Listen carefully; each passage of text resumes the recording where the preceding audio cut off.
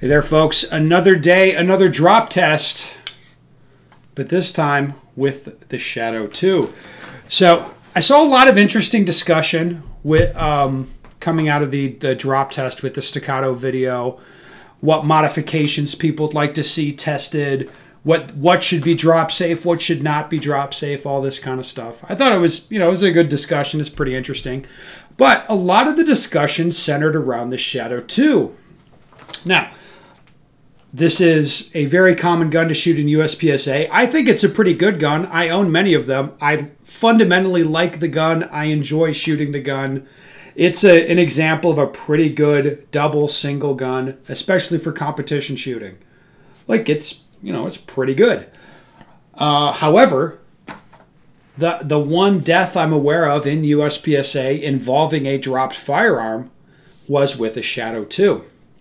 Now, I don't know the specifics of that gun, like what all was going on with there, but a lot of the discussion was like, hey, this gun's been modified, blah, blah, blah, it's different.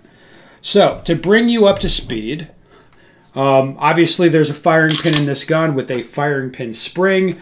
The spring pushes the firing pin back out so the hammer can hit it. So in a sense, the firing pin spring offers resistance to the firing pin as it goes forward to smack the primer. So a lot of people lighten the firing pin spring in these guns. Why do they do that?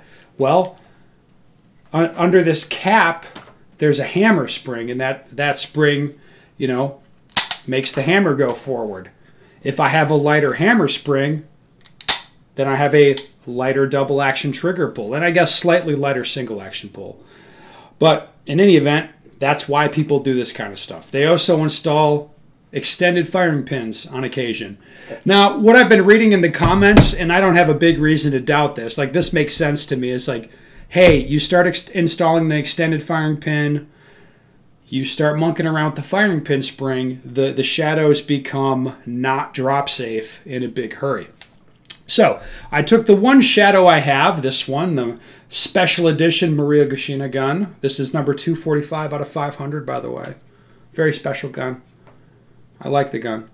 I took this and drop tested it just because it's the only Shadow I have that I know for sure no one has messed with. Like, nobody changed the springs or whatever in this. So this is for sure a factory example. And also, added bonus, I thought it'd be super annoying if people saw me take this expensive pistol and drop it on the cement in my garage.